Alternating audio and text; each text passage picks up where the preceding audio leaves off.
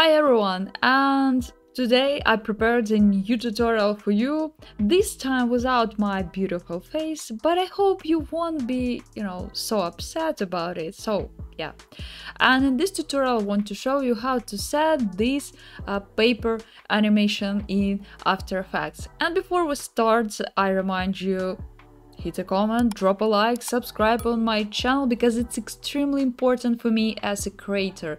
And of course you will get more useful stuff, so yeah, awesome. And also I remind you that I posted my class on Udemy about advanced character rig, where I share my tips and tricks about this topic. So if it sounds interesting, you can buy it with a huge discount. The link, as usual, in my description under this video. Okay, enough of self-promotion. I know it's a bit boring, but still maybe again some useful information for you. And before we start animating the paper, I just wanted to say that the quick tutorial how to set the isometric camera you can find on Motion Design School profile in Instagram. So now you can see the preview of this quick tutorial. So yeah, if you want to set it, you know where to find this information because I used the same method. Well, what I have this cute and short scene, and now I want to add the animation for this paper. First of all, I need to make this layer as a 3D layer. Let's do it, and of course, let's rotate a bit.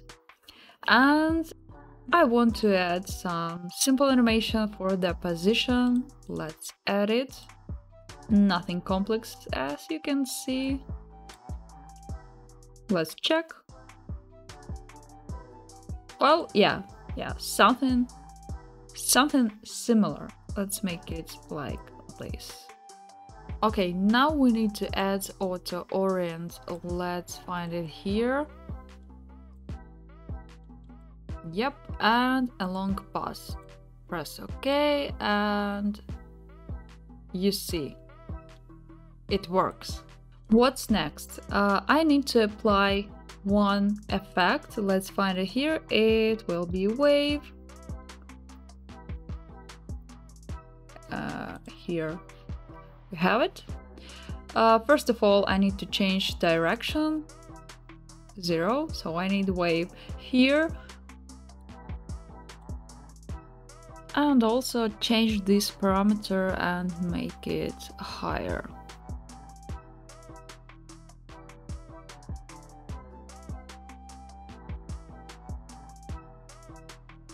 Well, yeah, nice, but I don't need any animation right now, yeah? So that's why I decided to change the wave speed and make it 0. Okay, perfect. And also I want to delete this effect, these waves in the end of the animation. So let's animate the wave high parameter, make it here 10 and here make it 0. And also I need to apply the last effect. We need CC Bender. Let's change these markers. We needed to add the extra wave for our paper according to the path of the animation. So the flying paper will look more natural. And also change amount. We need exactly this type of style. Something like this, I guess. Okay, let's check. Yeah, perfect. So you can experiment with these parameters, with these effects, and also with paths of the animation and get exactly that result that you need and that you want. If you found this tutorial useful, please let me know in comments, and of course support me using your likes, and subscribe on my channel, of course, because I post a lot of useful content about motion design here. And also, I remind you that I shared my first class on Udemy. It's about advanced character rig. So if this topic was always interesting for you, you can join this class, especially because I shared a huge discount. So yeah, you can find the link below in the description. And as usual, thanks for your time. See you in the next videos, and bye!